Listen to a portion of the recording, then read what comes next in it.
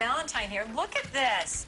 Gastronomie of love. We have, where'd you get the beautiful flowers? Those came from Fresh and Fancy Flowers in Fredonia, and they are awesome people, and clearly they do absolutely beautiful work. I need to thank them for that. They are fresh and fancy. Because I couldn't do that, but I did do this, as you guys pointed out, yeah.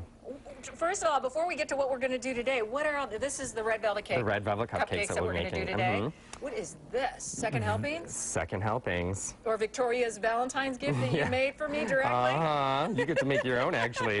And then we have another cake here using, what we're doing is actually using local wines. I have Willow Creek wine, and I also have Woodbury wines. A lot of them are making chocolate or chocolate cherry flavored wines, and we're going to use that in our buttercreams today. And kick them up a notch and make them a little bit more for us instead of the kids. And then also drink a little.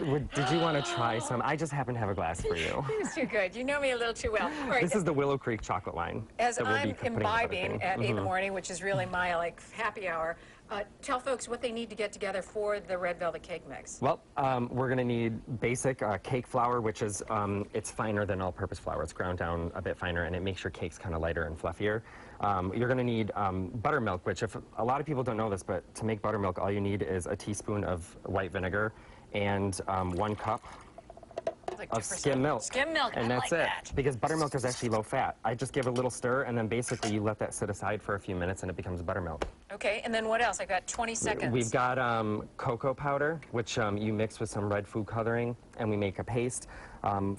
In here, I already have my butter and sugar, and we'll be adding some farm fresh eggs from Someday Maybe Farms down in Forestville, New York. You know me, local, local, local. You are such a good promoter of the local area down in Fredonia. I try. And a good chef. Thank you. So happy Valentine's Day. We're glad you're here. Happy Valentine's Day. Here, cheers. All right, with that, we're going to send it out to our web producer, Emily Linehan. We're talking everything.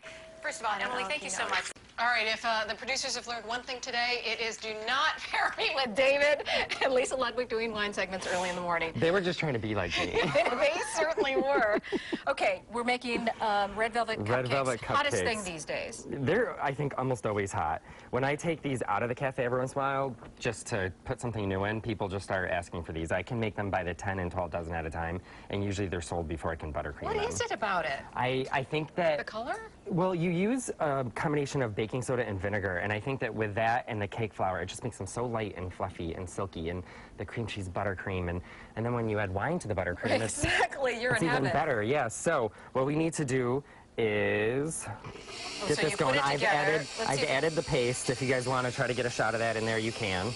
And then what we need to start doing is actually adding in the flour. Our flour, and that's kind of messy. Okay, we're going to continue on with this. Yeah. When we come back, we're going to have the cake mix together, pour them in, and finish up the cupcakes. We're actually going to make the buttercream soon, and then we'll be piping some buttercream on, yep. All right, can't wait for that. Right now we are sending it, where am I sending it? Back to Laura to continue on. Laura. I'm automatically drawn to my friend, Chef David. From Buster Brown Bean Company, we are whipping up the cream cheese frosting. Yep, we're going to make the buttercream. Buttercream. So, what do you have in there? Butter? This is butter and, excuse me, softened butter. It's 1 pound. And an 8-ounce softened brick of cream cheese. You get that together. There's vanilla in there, and then I'm going to smoke up the camera for a second because I forgot my screen. There you go. That usually happens to me just on a regular basis. Yeah, now, while you're doing that, I'm going to share your little trick. This is what he did to pour them neatly into the cupcake tins. Neater than this, yes. Yeah, that's a great idea. I forgot my screen there, but yeah, so I just go like this. You want to fill them about 2/3 of the way full, right? Oh, pardon me. That's something we do with our kids all the time. We do it in the cafe quite a bit, too. So we're going to put those in the oven. In a convection oven, you're probably looking at about 9 minutes. In a regular oven at 350, you're probably looking at about 9 to 12, maybe upwards of 15 for a mini cupcake. Now, this batter can be used to make cakes, cupcakes. I did mini buns today for a catering event. I have a client who does, he hosts widows at his house on Valentine's Day every year. So, and I thought that was really neat, and I think a really wonderful thing to mention. Well, they don't have Valentines anymore, you know, so there you go. So the only last ingredient we need to add to this is our Willow Creek Chocolate Temptation wine. Is that what I'm drinking? That's what you're drinking. It tastes like a Tootsie Roll in liquid form. It's very good. It is excellent. And this is locally made. This is all locally made. Willow Creek is a local winery. They've been around for quite a while. To be honest, I'm not too sure. Now, when you're drinking that wine, you usually drink it slightly chilled, and usually around 39 to 42 degrees, I would say. Okay. I believe that's what they tell me anyways. I'm gonna stick that in there, and then this is the part where you're gonna get kind of messy. Ooh, yeah. Hold that for me. And we're gonna let you pipe on. Plop it in. Yep.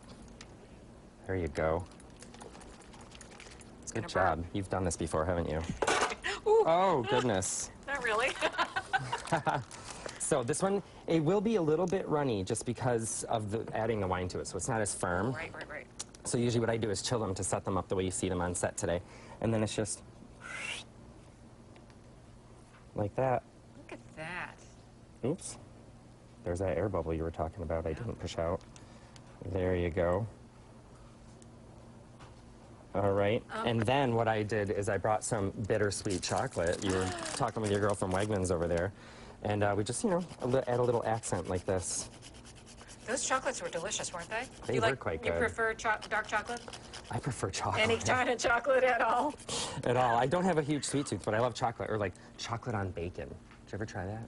I've had a chocolate Salty bacon sweet, bar. yeah. We make fantastic. a peanut butter chocolate chip bacon cookie at the cafe. It's out of this world. Is the red velvet definitely your bestseller in terms of cupcakes? Absolutely the bestseller in terms of cupcakes. Look, I do believe that someone just came in and snuck a cupcake. Jean?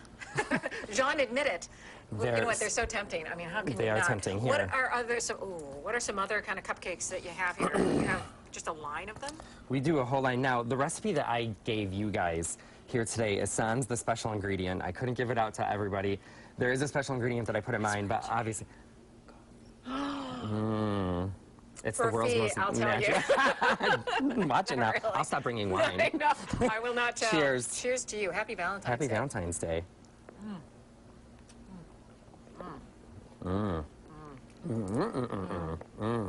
I can see why red velvet. It is light and airy. And that frosting just kind of lightens it up. We are going to come back, do second helpings in a couple of minutes, but for now we're going to take a break, and when we come back, Amelia Siegel. We were just saying, who needs to be on the cover of Sports Illustrated when you got something like this right in front of you? We are making a second helping dessert with the leftover cupcakes that we have. We are. Okay, so I know it's rare that there are actually leftover cupcakes anywhere, but when there are, or say you kind of overbaked them and they might seem a little bit dry to you, build a trifle. So you can do yours over here. We just took it out and we... Yep, and the nice thing about a trifle is that the kids can do it, or you can just do it by yourself, and then sometimes you need to make it moist by putting the wine on there. Sometimes? Some here. Did you want some too? Maybe. Oops. And then my finger slipped.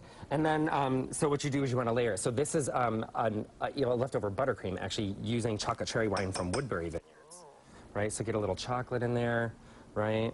And then we layer in some berries. You can pick your berries. I'll pick my berries. I have some strawberries over here. I'm allergic, so I'll give this to somebody else. But you're allergic to berries? Strawberries. Isn't that horrible? What happens to you? I get itchy. Not that I would put anything. I get itchy. Like, let's see, David. So let's do another layer. That was kind of sinister, wasn't it? Sorry about that. And then we'll take some of our chocolate wine buttercream from Willow Creek Vineyards in Silver Creek, New York. That's whipped cream. This is fresh whipped cream that I made. I just whipped that up here, you know. I whipped a cow, actually, like in Charlie and the Chocolate Factory. And then we're going to add, you know, some of this, some more berries? of that, yeah. Okay, I'm going to invite my good friends in here. Yeah. It's Valentine's Day.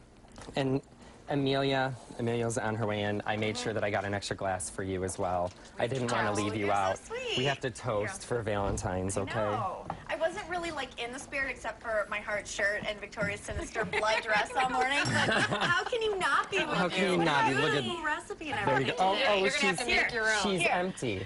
Sorry. Oh, here. Look, we all share here. Hey, all right. We've got much more coming on. Chef David, thank you very much from the Thank you, ladies. Happy Cheers. Happy Valentine's Day. Red velvet cookies. The recipe's on our website. We also